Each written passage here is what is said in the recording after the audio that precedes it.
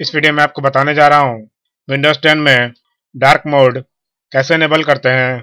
इसके लिए सबसे पहले विंडो पे क्लिक करते हैं और अब सेटिंग्स पे क्लिक करते हैं। पर्सनलाइजेशन पे क्लिक करते हैं, कलर्स पे क्लिक करते हैं। आप देख सकते हैं यहाँ लिखा है choose your default app mode.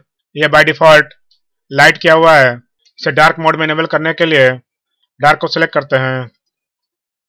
आप देख सकते हैं मेरे विंडो का स्क्रीन ब्लैक हो चुका है। इसे मिनिमाइज करते हैं।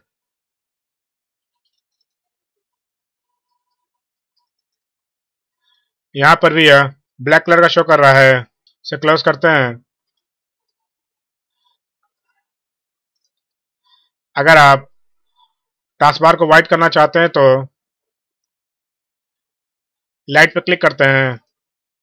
अब यह टास्कबार व्हाइट कलर शो कर रहा है। इसे क्लोज करते हैं। इस वीडियो के अंत में मैं आपसे यह कहना चाहता हूं कि अगर आपको मेरा वीडियो पसंद आए तो लाइक और शेयर करें, हमारे चैनल को सब्सक्राइब करें और साथ ही बेल आइकन को जरूर दबाएं ताकि नए वीडियो की नोटिफिकेशन मिल सके। Thanks for watching. बाय।